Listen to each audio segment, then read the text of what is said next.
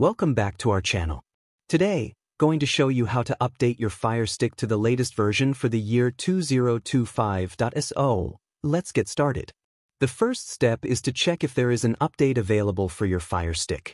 To do this, go to the Settings menu and navigate to the System section.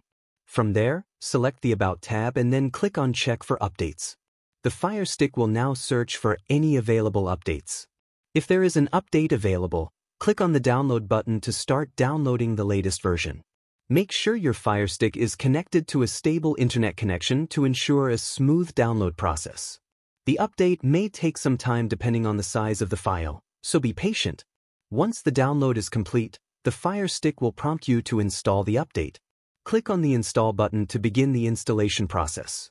Your FireStick will restart during the installation, so make sure to save any work in progress before proceeding.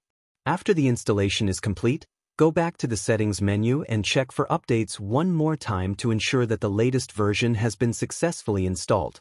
If there are no more updates available, congratulations, you have successfully updated your FireStick to the latest version for 2025.